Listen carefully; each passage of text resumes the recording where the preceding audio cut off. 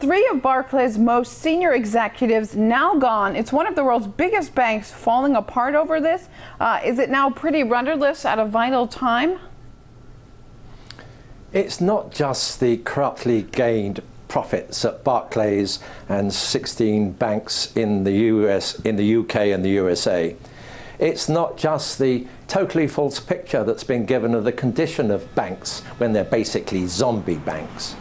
And it's not just the fact that nearly 1,000 trillion, that's perhaps 15 or 20 times the worth of the global economy, 1,000 trillion of contracts have all been falsified.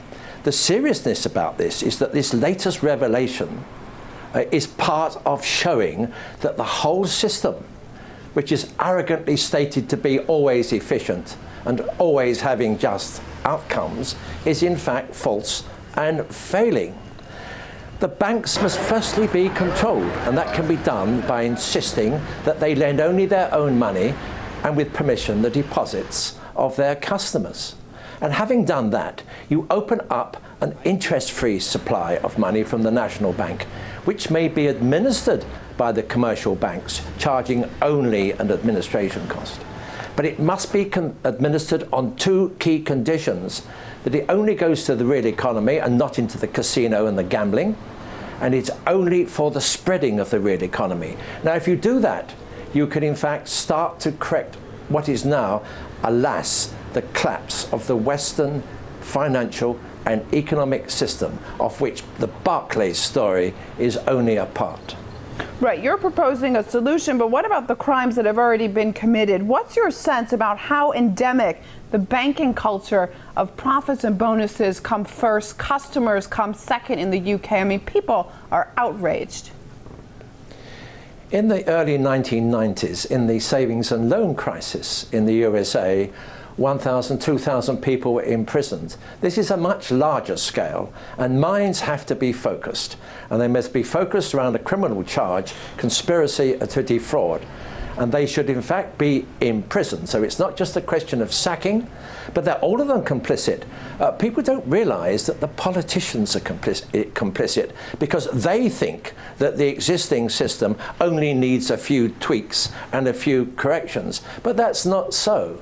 They're all in it together, but of course you have to hit at those that you can pin with a criminal charge, and that can be done through the charge of conspiracy to defraud. Right, but I think the question many people will be asking is, will it be done? The problem is at the moment is no. I mean, there's outrage because you see it's not just Barclays and Bob Diamond and his chairman. It's the consequences in everyday life, which is at the moment the system and its corrections are putting money into these zombie banks down a black hole, and the money is not going into public capital works, into clean electricity generation, into small businesses which have collateral, into student loans, interest-free. It's not going into housing, which should be interest-free.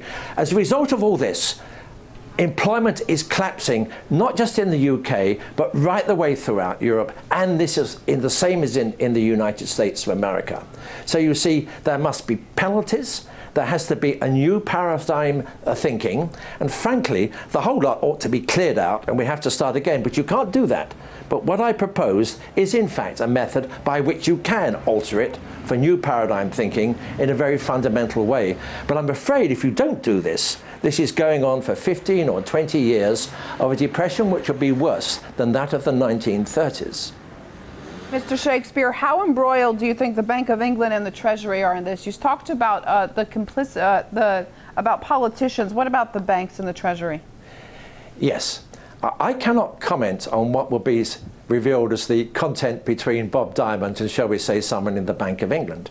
But the Bank of England, I know from correspondence I've had in the past and from asking questions, the Bank of England thinks that the existing system is efficient and all its outcomes are just. And there's just a few bit of trouble here and a few trouble there. The Bank of England should be the source of an interest-free loan supply. the money to be put out and taken back and cancelled for the real economy and its spreading. But all the governors of the Bank of England so far have always sneered at that and have said, oh, there's nothing wrong with the existing system. Well, I say to the existing governor, Mervyn King, alas, I can say he's a little bit better than his predecessor. I say to him, you'd better wake up to this, because it's a very serious matter. Your job is on the line. And I think at the end of the day that the politicians' jobs should be on the line, because they also think they're smug, self-righteous and complacent. And none of them accept that the system is fundamentally flawed, that debt has got to levels which are totally unrepayable, and that something very radical and fundamental must be done. Right. Economics professor Rodney Shakespeare talking to us live from London. Thank you for that.